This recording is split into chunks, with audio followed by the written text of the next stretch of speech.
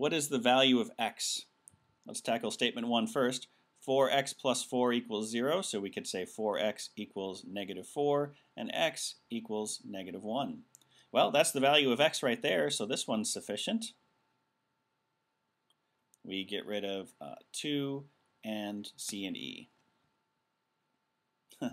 B, C, and E, or 1, or 2, 3, and 5.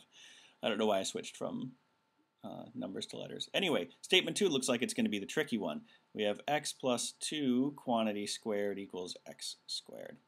I think we can multiply this guy out, though, and it's going to make life easier because the first term is going to be x squared, so we're going to be able to subtract some stuff. So this ends up being x squared plus 4x plus 4 equals x squared. Subtract an x squared from both sides. We get 4x plus 4 equals 0, which, if you've been following along at home, might look familiar. This is actually the same thing that statement 1 told us and would have the same solution, x equals negative 1.